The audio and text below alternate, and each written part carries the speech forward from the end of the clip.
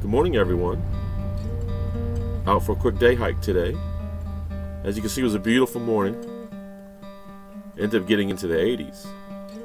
Me and my hiking buddy Pat, we kept a safe distance, and to protect ourselves from injury, at no time do we exceed 2 miles an hour. This is pretty with the leaves off the trees. It looks totally different.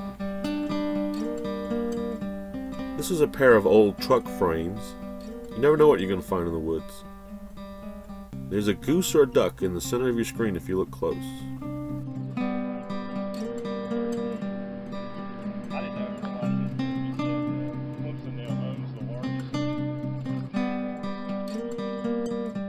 Lazy bastards. For the most part, these trails are very clean. It just felt great to get outdoors in nature and feel the breeze. We go during the week when there's hardly anyone there, and it just makes things feel normal again.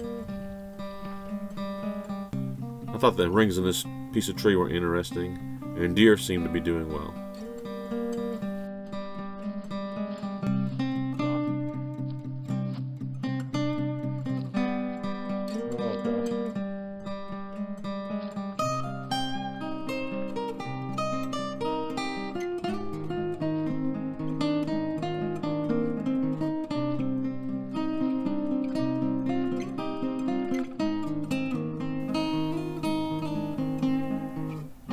Here's a close-up of a few of the headstones.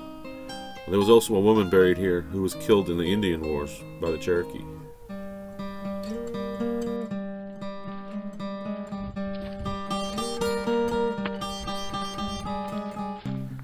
Heading up to the old home place.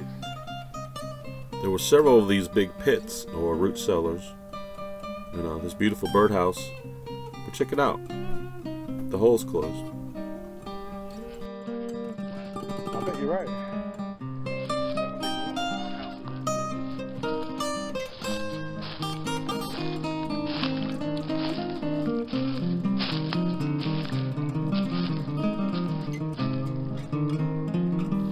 Bunch of old bricks. It was a lot of fun exploring this old plantation house and a lot of interesting history. My favorite part of the whole trip was this old tree right near the foundation. Look how it's twisted, and it was super tall. Everybody stay safe out there.